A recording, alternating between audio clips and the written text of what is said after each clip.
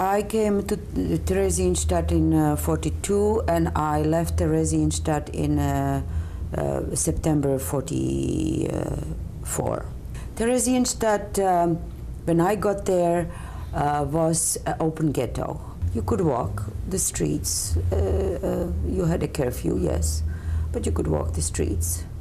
I lived with a bunch of girls of my own age, which we became very friendly. Most of them are dead. We became an alliance, and we did it the best we knew how. And of course, where I lived, we did have each room had a supervisor, and I was very lucky. I had a terrific girl who must have been probably about 23, maybe less, I don't know. We used to call her uncle. God knows why. We called her uncle. She wasn't an uncle, but we called her uncle. Oh, she lifted everything. She made out of the worst the best. And on top of it, she tried, and she tried very hard to do some educational, you know, a little bit of geography and a little bit of arithmetic and a little bit of grammar. This was her program. And about an hour or maybe a couple of hours, she would do that. There was a play which was called a Brundibar. It was a musical.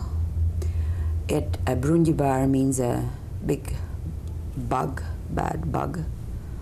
It was a satire. It was satire. Right.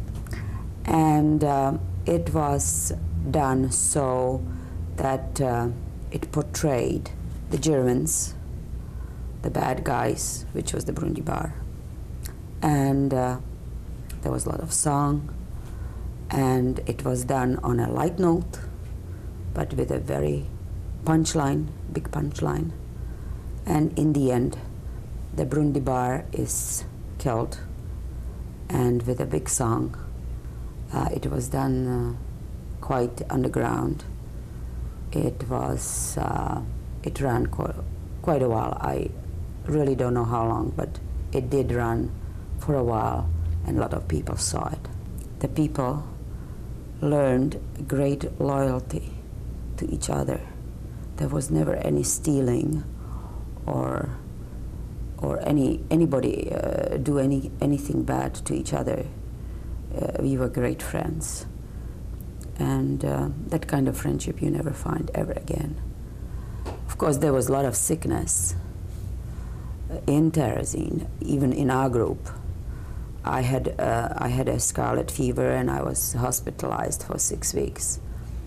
And I had jaundice. There was lice, a lot of it. We made a game of it. There were fleas.